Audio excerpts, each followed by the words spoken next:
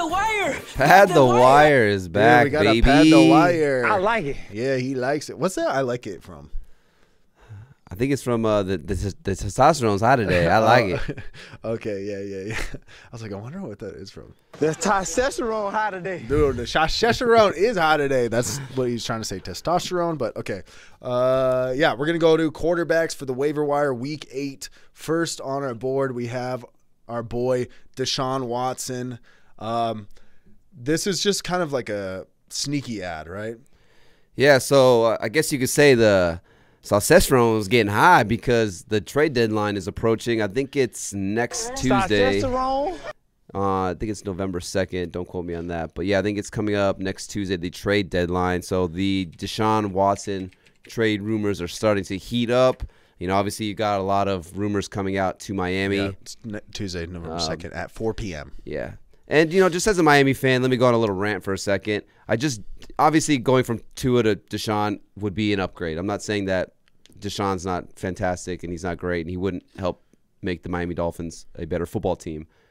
But it's like, dude, I just hate the criticism that Tua gets. Like, the guy hasn't even played a full 16 games yet. You know, like, I get it. He's had a couple turnovers the last couple games, but, I mean, he's highly efficient with the ball. He's highly accurate. He's got like 6 passing touchdowns in the last 2 games. He's had over 300 yards and like 290 yards in the other game. It's just like, I don't think Miami is losing because of Tua. It's like, yeah, you upgrade at the position, but that doesn't solve the run defense. That doesn't solve how bad the pass defense is now. It doesn't solve the fact that Will Fuller and Devontae Parker can't stay healthy and stay on the field. So as a Dolphins fan, it would be tight to get Deshaun Watson, but it doesn't solve anything. There's just so many other things or issues that the Miami Dolphins need to fix or address, in my opinion, at least, for them to be successful and be a playoff or a Super Bowl contender. But, yeah, so you got the Miami rumors heating up for Deshaun Watson. A couple of the teams that have emerged are the Carolina Panthers and the Denver Broncos. And low-key for me, I think the Carolina Panthers would be the best situation for him there. I mean, obviously Sam Darnold came out. He was hot like Hansel. A couple easy matchups, but the last couple weeks he's been pretty bad.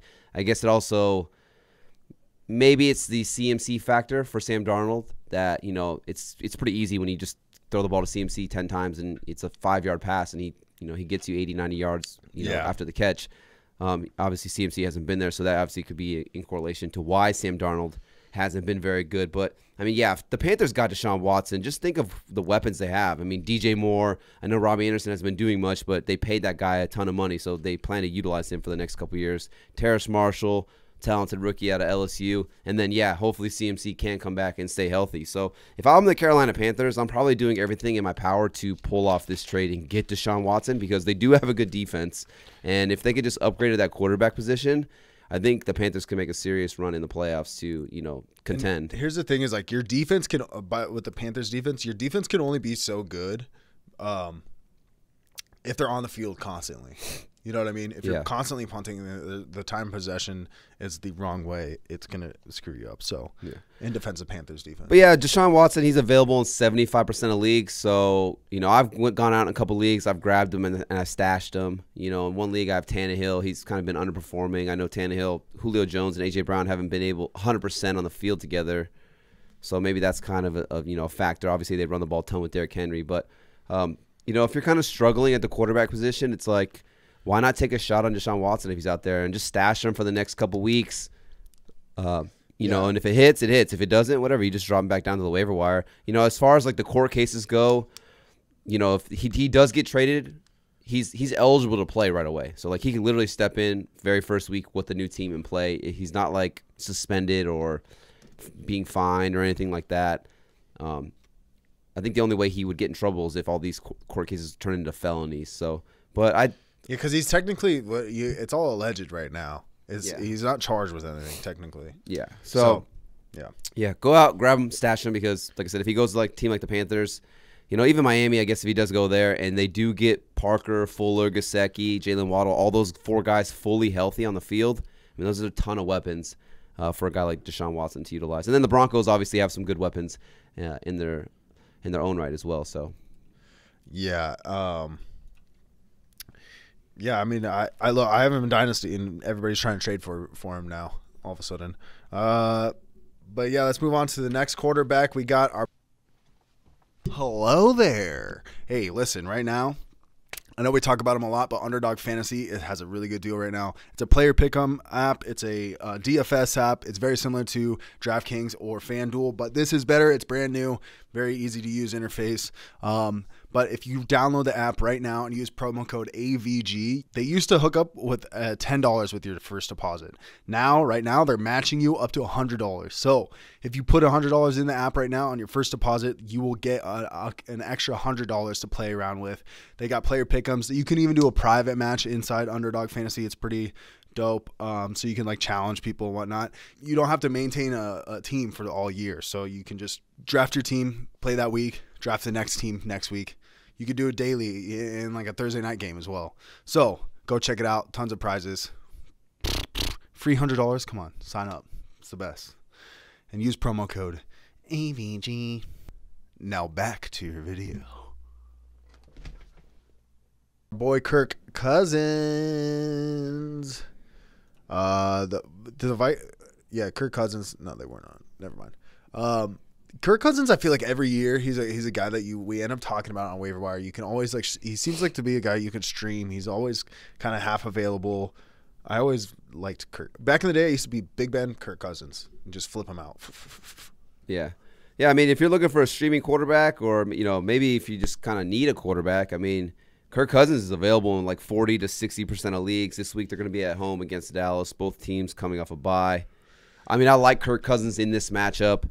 We've seen Dallas, I know Trayvon Diggs is having a crazy good year in terms of like the interceptions, but their pass defense has been giving it up. Dallas has allowed 290 or more passing yards in 5 of the 6 games so far this season, and Kirk Cousins already has 3 games where he's thrown 300 or more passing yards. He also has the 4th best completion percentage in the NFL. So I love this matchup for Kirk Cousins this week against the Dallas Cowboys. I think this will be a shootout. I like the over in this game. So, yeah, give me all the Kirk Cousins this matchup. This week. The Cowboys are letting at least 20 points a game for sure. And in a lot of games, 30 points. I mean, 21, 28, 20, 17 with the Chargers game. But, they are letting up. There's a couple games where they're letting up like 30-something points, 31 points to the Bucs. 34 point. Oh yeah, never mind. But yeah, so the Cowboy. I like that matchup. Yeah. It's shootout. Should be a top 10 play. Kirk Cousins this week. Top 10. No, I like it. Fucking send it in. All right, let's go on to Daniel Jones. Did you see the catch he made? I did see the catch. It's pretty nuts. It's like move over Odell Beckham Jr. That's a new one-handed catch in New York. I saw a bunch of shit on Twitter. It was like ODJ. Daniel Jones, it's crazy. Even without the weapons, Daniel Jones can be, you can start him sometimes. I mean, yeah, Danny Dimes, he's 75% available right now. They're going to be against the Chiefs in Kansas City, and I don't know what it is, but the Kansas City Chiefs defense has just been doo-doo. Like they've been so really bad. In terms of just like giving up like total points, like offense and defense, they've allowed 27 or more points against their defense in every single game except for one. The only team that didn't score 27 or more points against the Kansas City Chiefs was the Washington football team. Danny Dimes, he came out hot. He was hot like Hansel. First 3 weeks, he had 20 or more points. Then he fell off. He got hurt in week 5. And then after that, 2 tough matchups against the Rams and the Panthers defense. Also, he's, short some receivers. Sterling Shepard's been banged up. Darius Slayton finally came back, but he was banged up. Galladay's been banged up for the majority of the year. Kadarius Toney, the electric rookie, we'll touch on him in a little bit. He's been banged up as well. Saquon's been out. So, I mean, he's just this offense is just falling apart. But, I mean, like I said, Kansas City, they're just giving it up like Blair. So this is a money matchup here. I'm expecting the Chiefs at home to get that offense right, put up some points, which in return will mean that Danny Dimes is going to have to slang that thing and put up some points. It will obviously help if he can get these receivers healthy, if he can get Galladay back, if he can get Sterling Shepard back, if he can get Kadarius Toney back. I mean, even if he gets like 2 out of those 3 back, it'll just boost his value for this week and going forward. Yeah. I mean, Daniel Jones is – He's how do we say Hansel, so hot right now. He's Hansel, hot like Hansel. Let's go on to my guy here. We got Trevor Lawrence. I know Trevor Lawrence isn't like the sexiest play. I know he had a couple weeks where he's thrown a lot of interceptions. But the Trevor Lawrence plays the Seahawks in Week 8. Check it out. In the last 3 weeks, he's only had one interception. He has had 2 rushing touchdowns. And in the past 2 games, he's thrown over 270 yards. Last week, threw over 300 yards. I think he's on the up and up. His roster percentage is at 35% right now. And going up against the Seahawks, I mean, the Seahawks Saints game last night on Monday night was very low scoring, so you might be like, oh, well, maybe you can't pass against this team. No, Jameis Winston and Geno Smith couldn't put anything together. It was the most embarrassing thing for quarterbacks I've ever seen in my life. It was so insane. These guys were just it seemed to be that these quarterbacks were incompetent. So I don't think it's that, and I think Trevor Lawrence is going to show up and do well. I expect a big game from Marvin Jones, and whatnot. So I like it. Trevor Lawrence. Week 8, stream them, add them on your waiver wire. It's pretty hot. I like it. Like you said, I mean, the guy's offering the rushing upside as well. 2 touchdowns in the last couple weeks. Coming off a bye. And that's one thing we touched on, when he was coming out of Clemson, is his rushing upside. And I don't quote me on it exactly, but I think it was back-to-back seasons. He had 7 rushing touchdowns. So a guy who, like you said, when they're getting close, they'll utilize him at the goal line on those RPOs. I mean, look, interceptions happens, especially with these rookies. Peyton Manning had a league record of interceptions his first year. Yeah, So Trevor Lawrence, Adam. Let's go on to my boy Carson Wentz. I like Carson Wentz this week. He's been surprisingly good. He's ballsy. He does shit where I'm like, dude, what are you doing? You've been injured so many times. Why are you running the ball up the way you are? But surprisingly, he has a little bit of rushing upside. Sorry, I'm losing track of where I'm at. But yeah, I like Carson Wentz this week. Playing against the Titans. Pass rush did look a little bit better. He got an over-under of 49.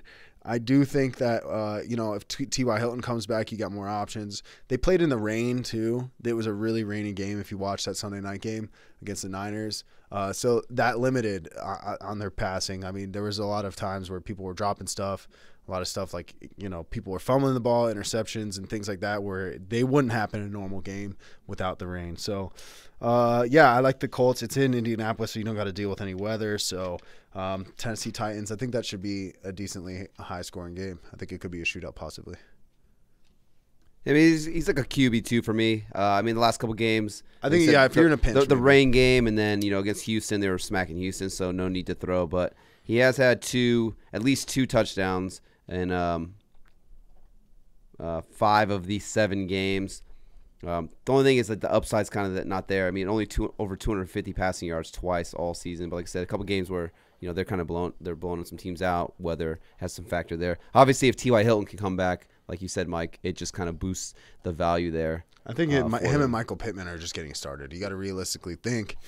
I don't know. Yeah, I agree with that. I mean, like you said, because he was banged up for pretty much all of training camp and preseason. Carson Wentz. So they're still kind of just building that chemistry and that rapport. But it is reassuring to see that he does like to take these deep shots. I feel like he does take a couple deep shots each game. So you like seeing that. He's not afraid to take the deep shot and go for the home run.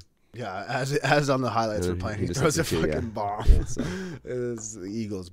Hey, did you like that video?